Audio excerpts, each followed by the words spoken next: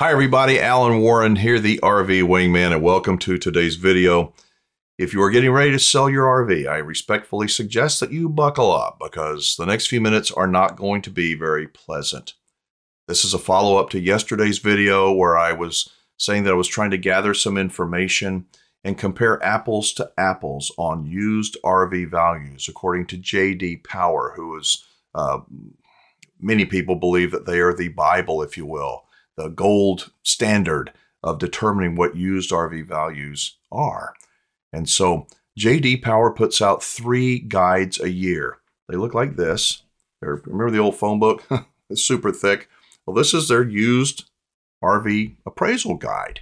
And they've got every RV you can imagine just about in that guide. So they do 3 guides a year.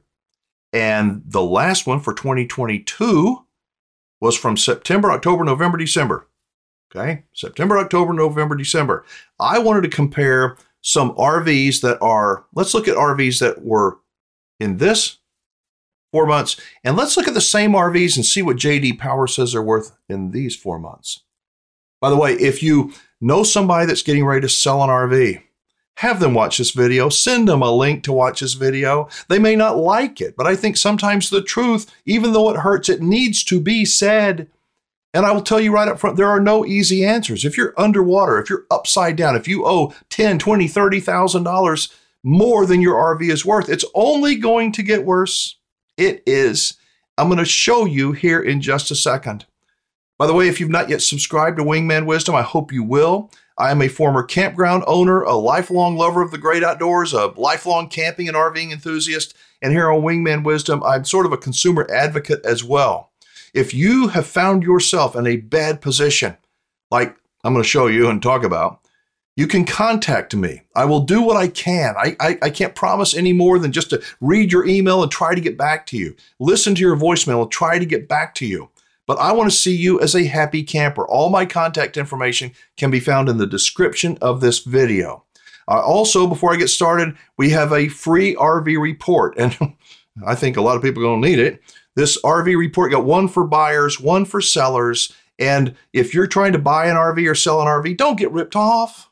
There's so many people out there that get ripped off, and I think it's of their own doing. I'm trying to help you become a smarter RV owner. So download this free report. It'll take you 2 minutes to view it, to get to it, to view. It's kind of a long report, but it is already growing as we speak. I'm expanding on what I think is already a pretty good start. So let's look at the values of this cross-section of used RVs according to J.D. Power, and jump over the screen. This is J.D. Power book value, retail book value.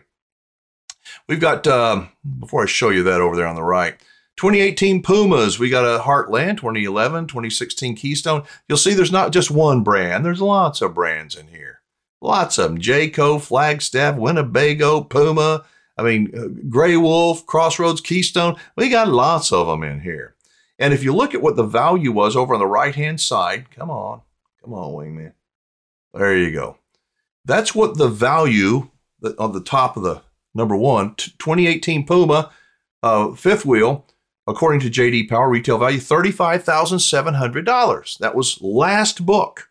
This whole yellow column, that's what the values were the last book. Let's look and see what's happened. You think they've gone up or down, or pretty much stayed the same? Well, check it out. Look at the blue number. This is the January book right here. Just came out in January. That almost $36,000 RV is today worth almost $6,000 less. It's this one $35,750 to $30,300. Every single one of them. Oh, that one really, Keystone Bullet really dropped in value.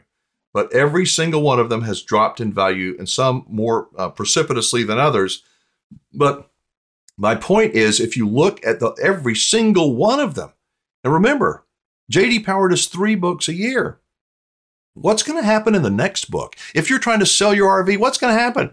If it's gone from, I don't know, let's say 39,000 to 37,000, is it going to go to 35, 34, 33? It's not going to go down forever, but it is going to go down too dang fast, especially if you want to sell it, and especially if you owe money on it.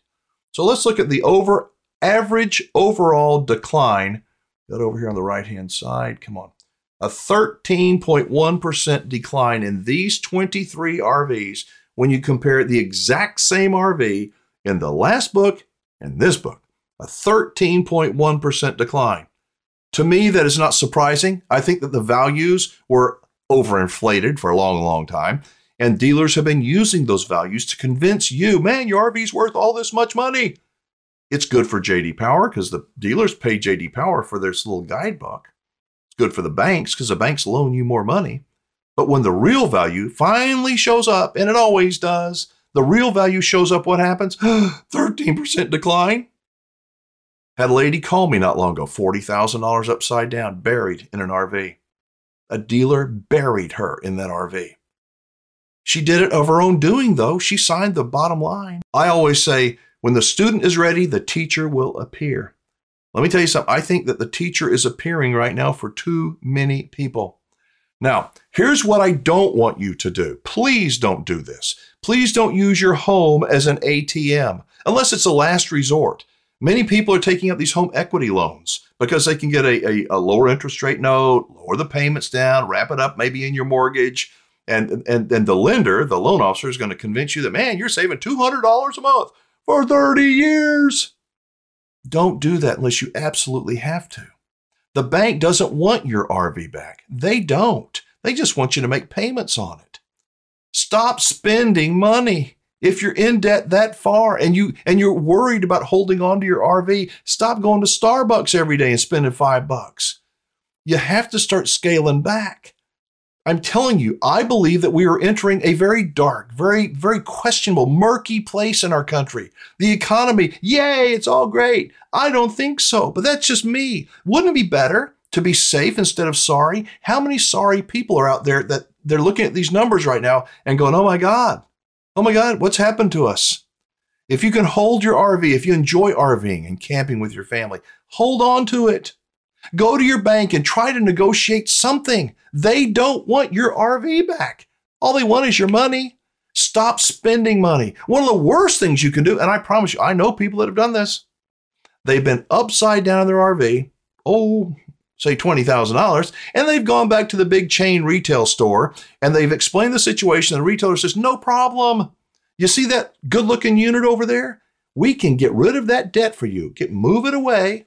You won't have to pay that $20,000. You're going to buy that one over there. We'll just roll it into that other RV. Don't do it. You'll be doubly screwed. Don't do it. Put the brakes on. Stop spending the money. Start facing reality. You're going to have to pay the money back or give the RV back and ruin your credit. There is no easy way forward. Somebody, people say, well, how come why can't you just say good stuff? Because life is filled with it's easy to see the good stuff. It's hard to see this, and it hurts. I've been in these situations before in my life. I was younger and I'd buy a new truck. My dad said, you're going to lose money. What do you know, Dad? He knew a whole lot more than I did. I'm not trying to yell at anybody. I promise I'm not. I'm trying to suggest that you're careful. I talked yesterday in yesterday's video about how deer farmers are able to go into and literally touch these great big deer with these antlers that could kill them. And if you want to watch that video, a link to it is in the description of this video. But it's easy to herd deer. It's easy to herd people. All you have to do is know how to push the buttons. And those really slick salespeople, they know how to push your button. They're kind of like cult leaders. You go, I would never fall for that. Don't be so sure. I promise you, it's easier to be misled than you have any idea. Then you wake up like these people are waking up and saying, oh my, you know what? So there are no easy answers. Go talk to your lender. Sit down and have a rational discussion with your spouse or your partner. Don't blame either one of you. You're shouldering this thing together. You will get through it. It is going to be painful. My suggestion is hold on to your RV if you can. Go camping. Being outdoors, being close to your creator, being with your family and those you love, even though you got a pain in the butt payment for a long, long time, is better than having the deficit that you're going to have to pay and no camper at all.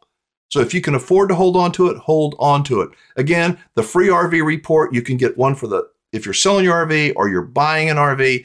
If you're a buyer right now, you're looking at used RVs, be very careful.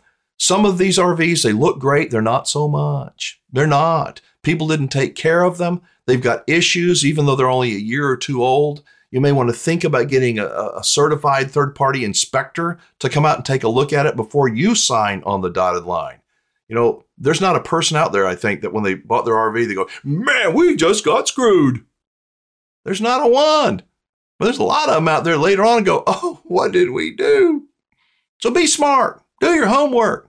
When the student is ready, the teacher will appear, and there are a whole lot of teachers out there, and hopefully I'm just one of many that you will listen to.